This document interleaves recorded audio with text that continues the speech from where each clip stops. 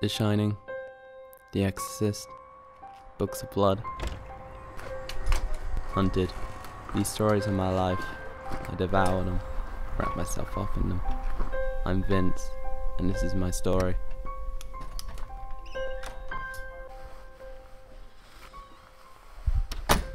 Hey bro, what you reading? A book.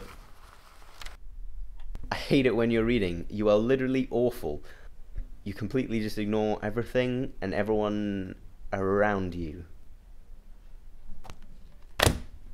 There's more to life than just horror books. There's more to life than just sex and parties, and that's all you do. I'm pretty awesome. You don't really believe in that stuff, do you?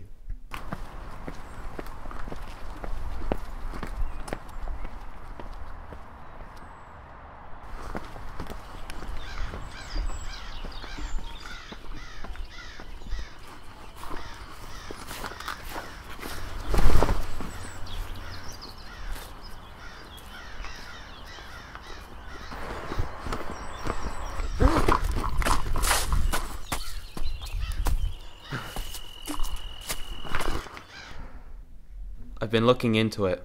The book is based on real events, things that actually happened. I've looked at old newspaper reports, it all matches up. I'm also trying to find one of the survivors, to speak to him, and to learn what they've gone through. Vince, I'm kind of really worried about you. I mean, trying to track people down, that's really intense. I need to know what really happened, if it's all true. Vince, I really think you shouldn't mess with this. It doesn't involve you.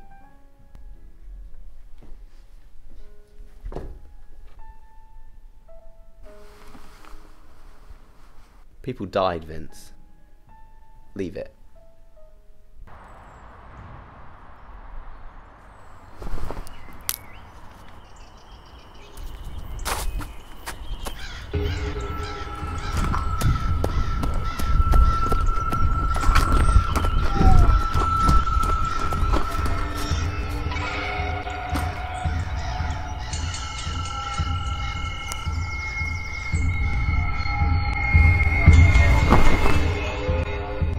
You can't tell the future or ever begin to imagine what could happen to you one day.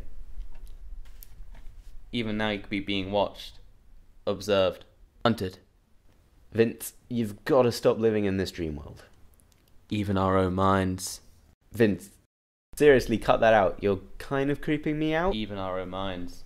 Even our own minds what?